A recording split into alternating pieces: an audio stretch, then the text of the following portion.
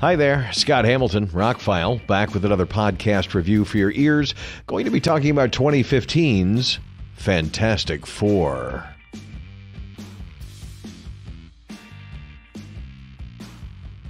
Well, I've done many podcasts about the Marvel Universe and how I did read Marvel as a kid, and I did read Fantastic Four a bit. They weren't my favorite, but they were the first family of Marvel. It was like if you read DC, you read Batman and Superman. If you read Marvel, you read Fantastic Four.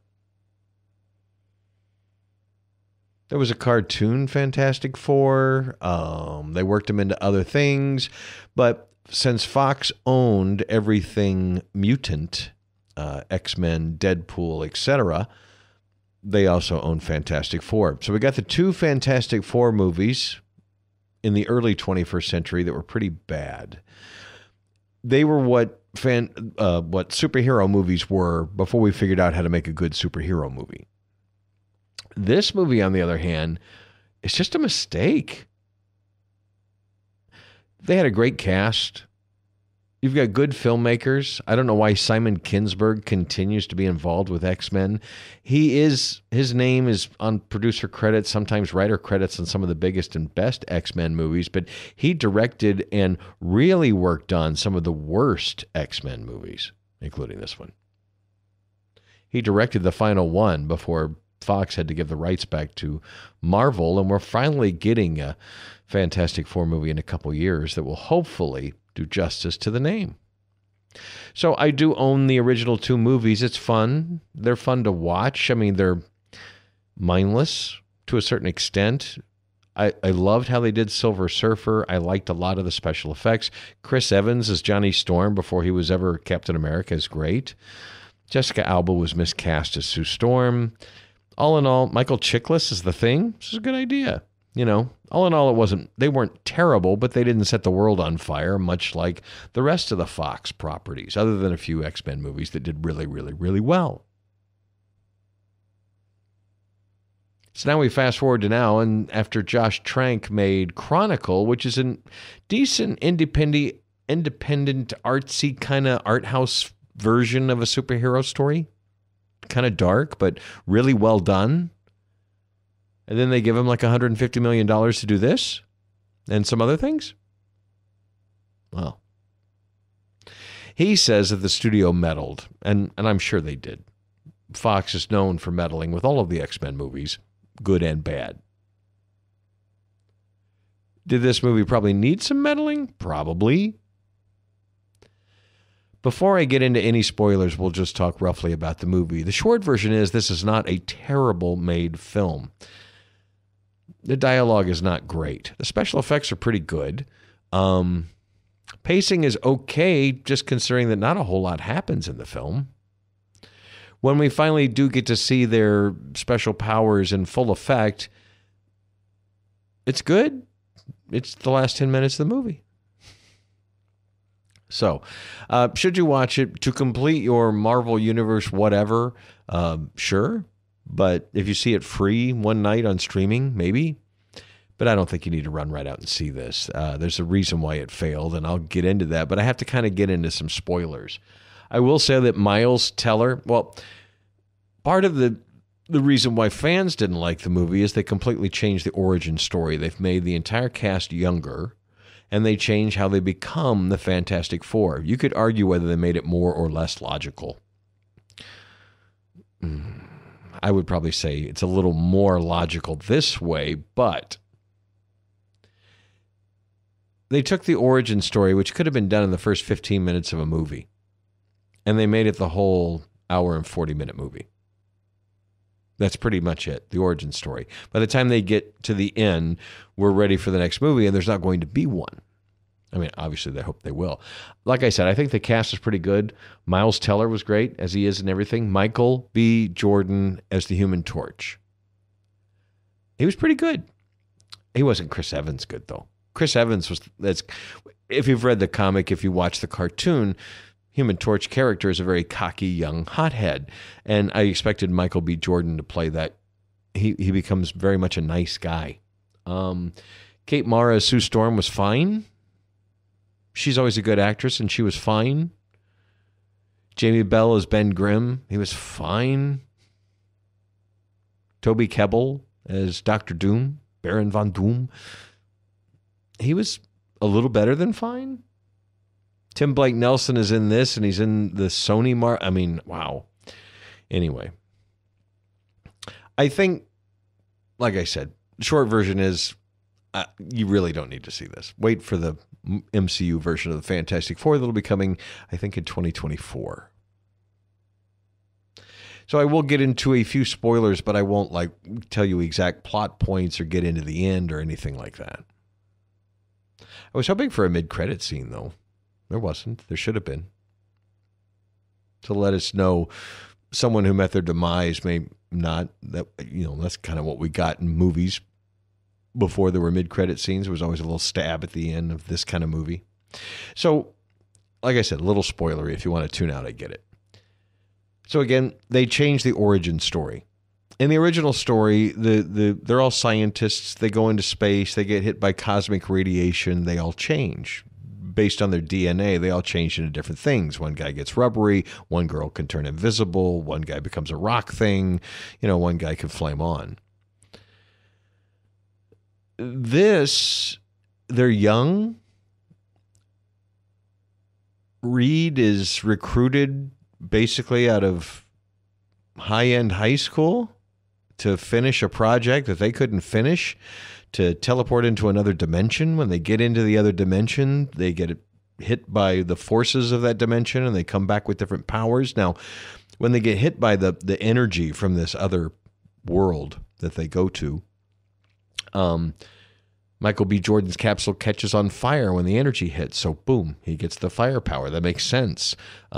Rocks kind of magnetically attach to Jamie Bell's character, and when the radiation hits, boom, so it makes sense that he becomes the thing. Sue Storm wasn't on the planet, but she gets hit by a wave of power when they get back and kind of starts phasing out. Makes sense. All of it kind of made sense. Changes radically. The movie could have been longer, could have taken more time to develop the characters. They're supposed to eventually become a team. We feel like we rushed through that, even though we've got an hour and 40 minutes, and that's basically all they're doing anyway. There's some scenes at the beginning where they show them as kids. Ben and Reed are friends in high school. There's a teacher who's kind of keeping them down, and you expect a moment where they're going to kind of show him, but no. It's just there, and it's kind of superfluous other than to show that they were friends since kids. They could have cut to them as scientists, do the quick into, and then go ahead and get to something happening. So a little bit more spoiler-y. The four people that go over, since Sue doesn't go over, the guy that becomes Dr. Doom does.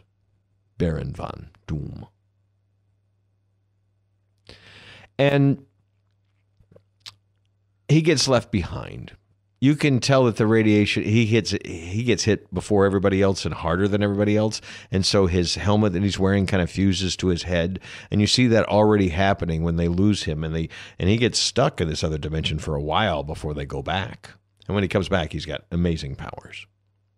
I think that was all handled pretty well, and Toby Kebbell does a great job. He's a really good Dr. Doom, especially some of the things he says towards the end. If the writing had been better, he could have really elevated that character. He did a good, probably my favorite part of the movie was Doom, but he's not in it a whole lot. I was ready for this adventure, he's going to, now that he's got all these powers, he's going to fight back against the four of them, and they all team up to take him down at the end, and it kind of happens, and it's over. The whole movie is just kind of light for what it should be. This movie should be as epic as anything in the MCU. I could imagine if the MCU made this early on, Iron Man, if you go back and watch it, is pretty, it doesn't have a lot of special effects. It's not a big budget movie, really. It just kind of lays the groundwork for what's to come. This movie comes well into, MCU's cooking along, X-Men movies were cooking along. How did this happen? I heard at the time that it was kind of rushed, that they were going to lose the rights soon, so they wanted to get a Fantastic Four film made, but I don't know, it just feels like they tried to make a small film out of it, a small origin story, when it should have been the birth of the Marvel's first family. Maybe they couldn't. Maybe Marvel wouldn't let them do certain things. I don't know. There's machinations going on behind the scenes between these Sony owning some of the rights and Fox owning some of the rights until Fox merged into Disney. But we don't really know why things happen the way they happen. But it's unfortunate that a good cast, a guy that was a pretty good director, at least he has been in the past, and a team of professional people turned out a movie that just when it's over, like I said, it's not a terrible movie. Some of the lines are terrible. But it's not, I watched it and went, well, I'm waiting for bad to happen. There was no laugh out loud, this is terrible, but there's also no laugh out loud. There's nothing really funny in the movie. Like I said, they all kind of become friends and it just kind of happens. There's no electricity, there's no fire, there's no passion, it just kind of plays out like a zillion other superhero. It almost feels like, except for some of the special effects, like a TV show. Like this was the pilot for a proposed TV show. It just didn't feel as epic. Well, the last Spider-Man movie, the last Doctor Strange movie, these epic films, and they had budgets near what, or maybe a little more than what Fantastic Four had. Fantastic Four spent a lot of money, and most of the special effects are in the last 10 minutes. And they're pretty good. It was nice seeing the Fantastic Four using their powers as they did in the comics and the cartoons, and that was kind of cool, but it all came at the very end, and there's not going to be any more. Well, I will say I expected it to be much worse than it was, but I'm glad it failed because it let Michael B. Jordan take the role as Killmonger, and he killed as Killmonger, and maybe he's going to have something important to do in the new sequel to the Black Panther movie. Everybody else has kind of gone on to do other things as well, and that's great. But this was not... somebody said, let's change the origin story. Let's make it a simple 90-minute movie. Why? Save money? You got a property like this. Say what you will about the new Amazon show, whether you like it or not. Amazon knows what they have, and they spent gazillions on it. That's the only way you're going to get it done these days. I'm not all for spending $1 billion on entertainment, but if you have something with the heft and the gravitas of Tolkien, throw the money at that. It's pretty well-written, well-worn stuff that everybody appreciates. So here you've got a comic series, a family of characters that are some of the most important in the Marvel Universe. I will say they weren't ever... I'm not the biggest fan. I thought it'd be cool to, turn into fire and fly around. The other powers I didn't really care about so much weren't my favorite comic book, but I appreciated them and how they got along and how they solved problems together. That was part of the gist of it. And they come to all that at the very end of this movie. They just, again, they took what could have been a 15, 20-minute origin story, or say the first third of the movie, and they stretched it out for the entire movie. I don't think that was the best idea, but what do I know? I don't get paid millions of dollars to make Hollywood films. I don't get paid a whole lot of money to review them, and I'm glad I saw it. I'm glad it's in the collection because I do own every Marvel movie, every MCU movie, and almost all of the non-MCU Marvel films. Would I go back and watch this at some point? There's some acting that's really good in it. There's some things that happen in it that's really good. Like I said, I like Doctor Doom quite a bit. I wish he was in it more. It's pretty brutal. It's almost R-rated, so violent in the last part. When he comes back with his powers, he splatters people, and there's blood on the wall. It's hard PG-13, which that was kind of cool. But if you're going to make one of the, if you're going to make at least part of the Marvel Universe dark, why don't you stick with Blade and things that are already dark? Why take Marvel's first family, basically? Human Torch is all kind of like the kid of the, and anyway. They've changed the dynamic. They changed the origin. They changed. And I'm fine with change if it works. Everything from Lord of the Rings to Dune to a lot of the Marvel movies have changed things, but it usually works. Changing this did not work. They didn't prove their worth in changing what's canon. So we'll see what MCU does with it. I'm kind of excited. After watching this, the possibilities. There were a few scenes that made me go, wow, that's a pretty good Fantastic Four kind of scene there. Just wish the whole movie had been that way. So watch it for free. I don't think you need to run out and buy it. I found, by the way, this is a plug for a company that didn't pay to be in here. I found a company through a Facebook ad called Hamilton Book. It's a bookstore. I think they're in Ohio, Illinois, something like that, Kentucky, something. I don't know how they are for books. They have some eclectic music and movies for incredible prices. I ordered like 6, 7, 8 things for $41. I got a season of 12 Monkeys on Blu-ray for $1. I got a season of Sherlock on 4K for $7. I mean, it was some pretty... So I just placed another order, and you'll hear the reviews here. It's some more eclectic stuff that's come out on 4K. These are like limited edition $50 4Ks I got for $19.99 and $24.99. They're sealed. They're new. I don't know why they're selling them so cheap. Maybe they've had them for a while and they're just not selling. But anyway, HamiltonBook.com. Check them out. Their shipping is cheap. It's pretty fast. And great deals on movies, pretty good deals on CDs. I'm going to have to shop at books. I really haven't looked at their books. And yes, it's my last name. But that's not, it was a Facebook ad. And I clicked on it and I looked and I looked through their stuff and I went, oh, well, I'm actually going to place an ad. And I placed it with PayPal. They take PayPal. That way I'm protected. I've been with PayPal since 2003. And this was one of the movies that came in, Fantastic Four. I got the Steelbook, limited edition Steelbook that's out of print on Blu-ray for $5. Well, it was worth $5 to review it for you and to sit on my shelf and look pretty. Like I said, I'd pull that out again. I enjoyed part of Michael B. Jordan's performance. I really liked Toby Kebbell as Dr. Doom. Miles Teller is always good in things, but it was almost painful to watch him struggle as being Rubber Guy, and I don't think he got really good direction on being a Rubber Guy. There's a few things, I don't know. All in all, it was a good shot. It was a nice try, but there's just too many mistakes, too many flaws happening even before they rolled cameras that they should have. I don't know what they were thinking. I probably thinking they could make 2 or 3 of these before they lost the rights, and then this one didn't do so well, and they didn't make any more.